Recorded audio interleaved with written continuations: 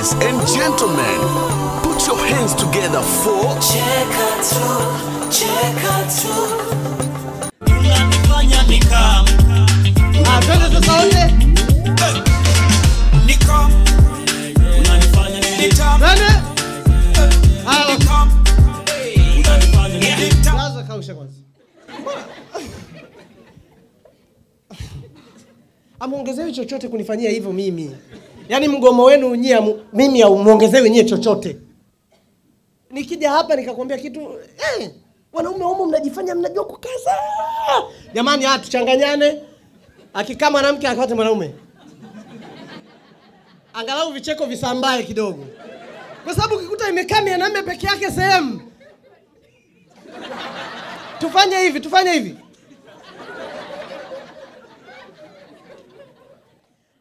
Unajifanya mgumu. Basi nikwambie wanaume wote kuna moment unampiga kirahisi sana. Hujajua tu wapi umemshika. Kila mwanaume anapigwa. Kirahisi sana. Mwanaume anapigwa kirahisi sana akifumaniwa. Just take a moment and think about it. Hata kasichana kakiwa kembamba vipi kakufumania, unakula makofi. Alafu unabaki tu. Sasa baby.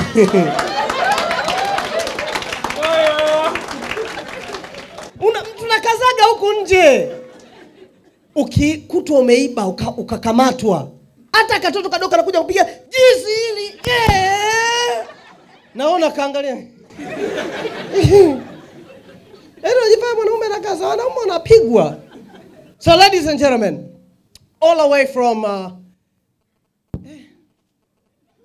sasa nikisahau naruhusiwa kwenda kuuliza au unafanyaje? Kwa sababu ni changamoto, umekuja hapo umesahau. All the way from Iringa, this is my man Asila. Makofi mengi kwa Asila.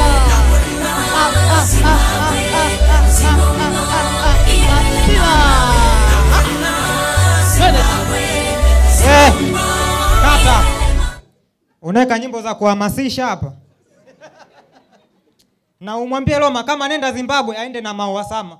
Hakuna mwingine mwenye kibamio huko. Si wote tuna banana hapa mjini na dogo janja. Jamani. Mimi naona Mungu kabisa anacheza na ndoto zangu.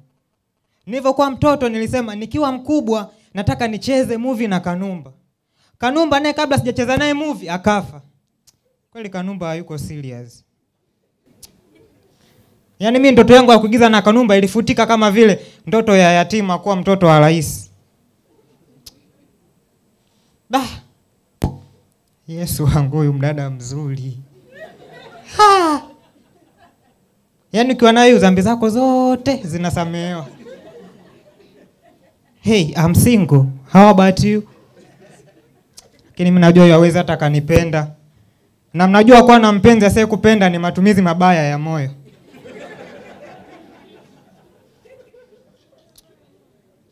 Lakini juzi nikaona Mungu kila nikiomba ndoto ananikatisha.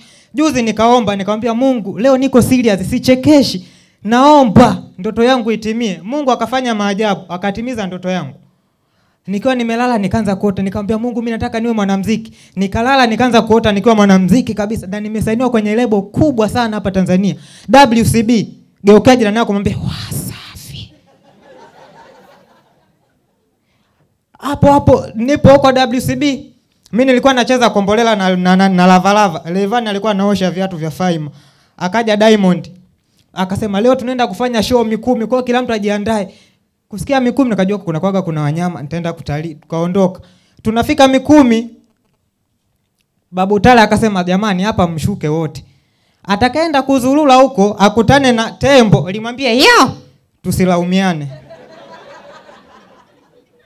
Mimi nikakaa nje nikaona siwezi nikaenda huko. Kalavalava kakamfuata Harmonize.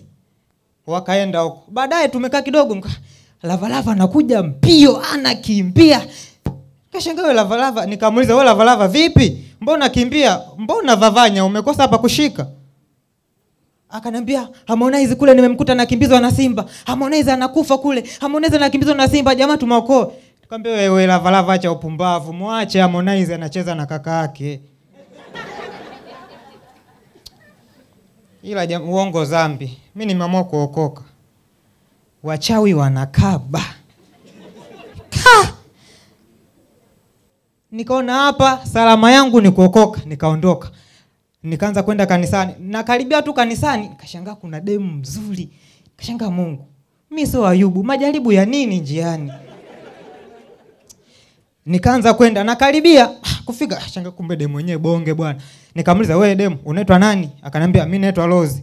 Nikamwambia kujangalia mimi ni kimbao. Nikamwambia wewe kama unaitwa Rose, mimi sitaweza kukuando. Si mnajua Rose Muhando. Hapo nikaamua nikazama zangu kanisani. Tunafika kanisani, shida kanisani mmoja nenda kila siku kusali, lakini shida zile nyimbo anazoimba, mshakwenda kanisani wanaimba zawadi gani mimi. Mnaijua? Hebu imbeni twende. Huko nimeimba, anzeni sijui zawadi gani mimi. Anzeni nitamtolea Bwana, huko nishaimba mimi. Niko serious hii. Twendeni haya nitamtolea. Twende. Hapo tu kwenye roho yangu. Nimtolee roho mimi. Wewe. Ndio naangalia kule kanisani kuna kademu kazuri. Kanaambishaga pale mbele. Mimi nasema roho yangu. Na viangaliaga tu Mungu akichukua zawadi yake yenyewe alimpatia, wanabadilisha wimbo. Kwa nini umeyaruhusu? Umeyaruhusu wapi na wewe mwenyewe ulisema unampa roho? Kuna watu wako serious. Afu mimi naendaga nasemaga baba nyiimbeni tu. Mkifika kwenye roho natulia, anzisheni pambio nyingine.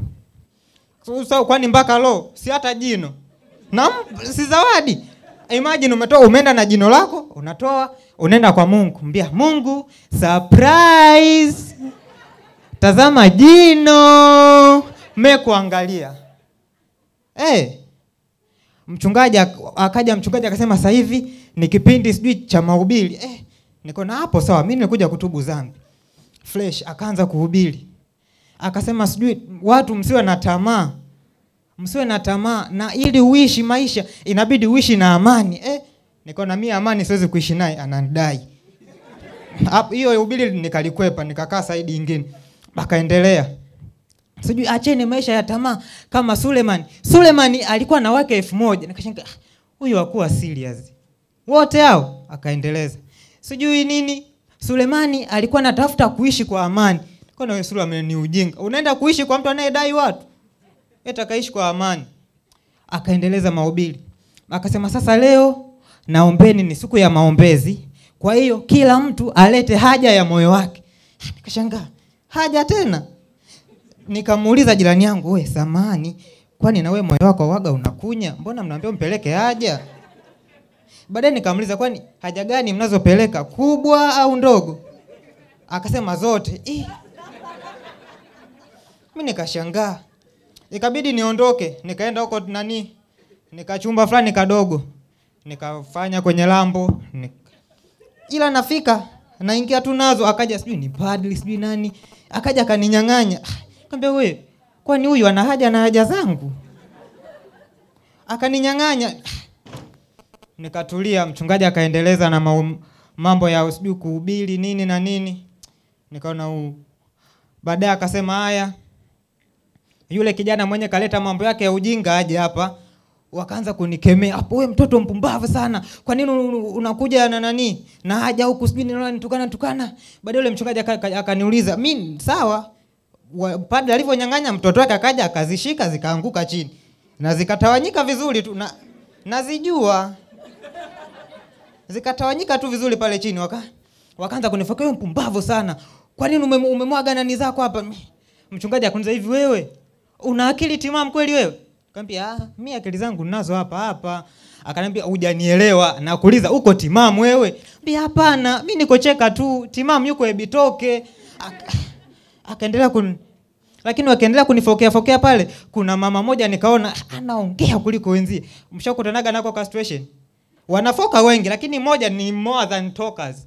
Sija talkers ni uzii hiyo imezidi, msiko sema nimetukana.